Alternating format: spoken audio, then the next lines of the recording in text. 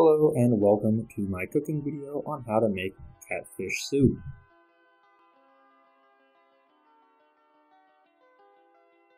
Ingredients you will need include vegetable stock, 1 cup of pork belly, 1 cup of red potatoes, a handful of green onions, 1 jalapeno, 1 optional bell pepper, and 2 cubed tomatoes. In addition, you will also need 3 whole catfish or 6 catfish fillets. I will be using this catfish to demonstrate on how to properly prepare 1 catfish. Always ensure you have a sharp knife and you will start with the head. As you can see, I managed to hit a vertebrae and got on the struggle bus really early. But this is my one shot, so we're going to muscle through it.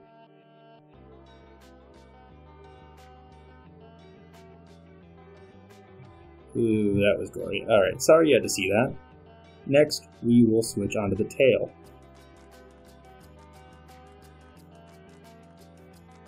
You'll notice I'm using newspaper and plastic wrap for all of my fish scraps. The newspaper helps absorb any excess moisture, and the plastic wrap will allow for a good seal when I wrap it all up to throw away.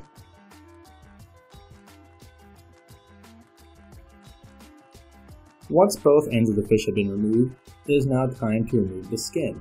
The trick to removing the skin is to run the knife just below the skin and just above the meat. This will preserve as much meat as possible, and I highly recommend using a proper fillet knife.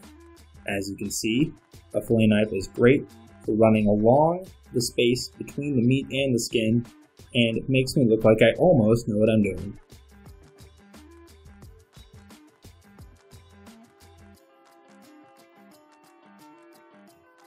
It's easiest to take off the skin in large chunks. That makes it easiest, and you don't have to worry about trying to get each little piece individually. Once the skin has been removed, it is now time to get our fillets. To properly fillet the fish, we will take the knife and run it against the bones, between the bone and the fish. This will get as much meat as possible for our fillets and ensure that no bones make it in. Look at that. Perfect.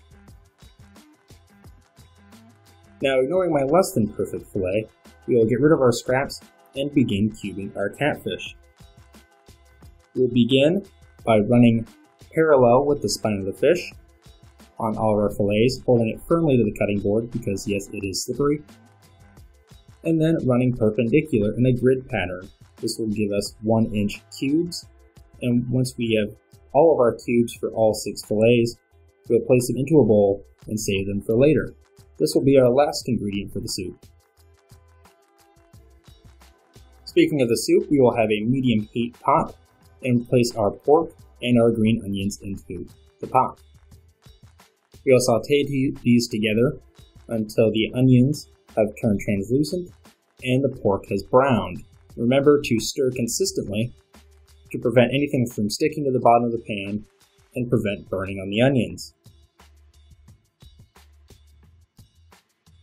Once our pork is browned and our onions are translucent, we will add our potatoes. And we will stir these potatoes and saute them all together until the potatoes just begin to soften.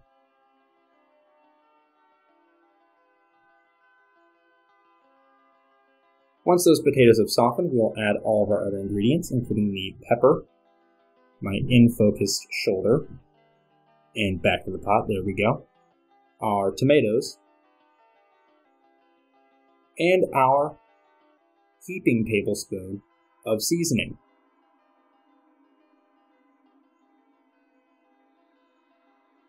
Once that seasoning is in the pot, we will stir all of that together and get everything evenly coated in that seasoning.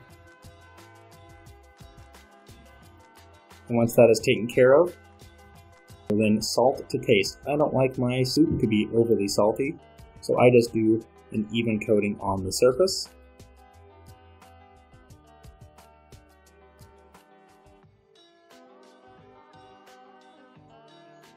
This salt is also great because it will remove some moisture and add some flavoring to our seasoning.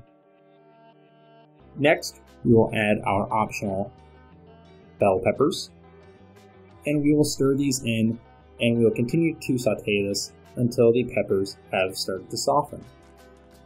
Once everything has softened together, we will now add our vegetable broth. You can make your own, but I purchased mine. You will use about 1.5 of these cartons. We will fill just to cover all of our ingredients. This is a very thick, almost stew-like soup. You can choose to add more broth if you would like, but remember, the more broth you add, the more diluted that seasoning will become. So if you want a stronger flavoring soup, then you will want to use less broth. Once that broth has been added, we will walk away and let this stew for about 30 minutes. Once this has stewed for about half an hour, we will give this one last stir, make sure nothing is stuck on the bottom of our pot, and we will add our catfish. We will allow this catfish to stew with the rest of our soup until it begins to flake. Make sure it is nice and flaky before you serve. This will prevent any rubbery fish and ensure that all seasoning gets soaked into that meat. This will take roughly 10 to 15 minutes. Once stewing is complete, it is now time to serve up your soup. Thank you for watching.